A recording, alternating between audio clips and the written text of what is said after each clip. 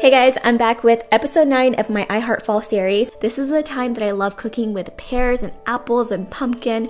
So today I have 3 delicious recipes to share with you. If you're enjoying the fall series so far, don't forget to give it a thumbs up and check the info box for full recipes.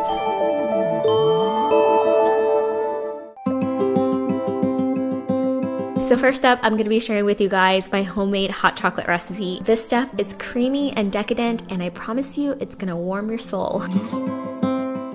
I'm going to be making it on the stove because I like to keep an eye on it, but you can definitely put all these ingredients in a crock pot and let it cook for about 2 hours. And I am making enough for 2, so I'm starting off with 2 cups of milk, 1 cinnamon stick, and then I'm using plain unsweetened cocoa powder. I'm adding 3 tablespoons of that, and you want to make sure that it's unsweetened because we are going to sweeten it ourselves a little bit later. Then I'm going to give it a good whisk to make sure that that milk and that chocolate come together. And to sweeten it, I'm using condensed milk. I just love using condensed milk around the fall and winter months. I feel like it's such a warm, cozy flavor. Half a teaspoon of vanilla extract, a pinch of sea salt, and this is going to help bring out all of those sweet flavors. I keep the stove on low the entire time. I just want to bring that temperature up without it boiling. And then I just whisk it every 2 to 3 minutes just to make sure that none of that film forms at the top. And while those flavors are all coming together, I'm going to make a whipped cream that goes with this hot chocolate. Trust me, you guys, don't skip this step. This is going to add to that richness of the chocolate.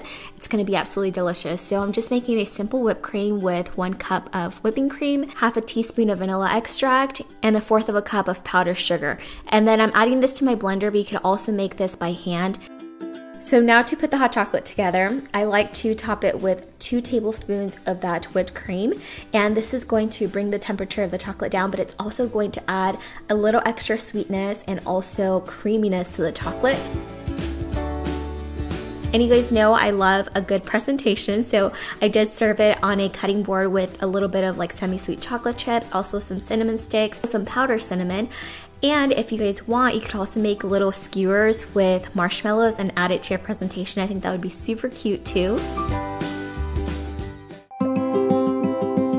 Next up, we're gonna make Gouda and apple grilled cheese. Last year I shared with you guys a similar recipe using apples and brie, and you guys loved it. So for the bread, I would recommend using sourdough bread. I just think it goes really good for this combination. And then you could use either yellow or white Gouda cheese. It's up to you. And for apples, I really recommend using Honeycrisp apples if you can find them, or any sweeter type of apple.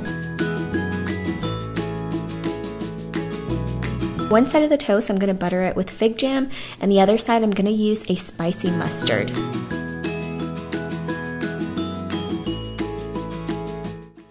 And it's important that you put cheese on both slices of bread and then add the apple slices in the middle. That way it sticks to the bread. Then I'm going to press the 2 slices together, and I'm going to add butter to the outside of the toast so it can get nice and crispy.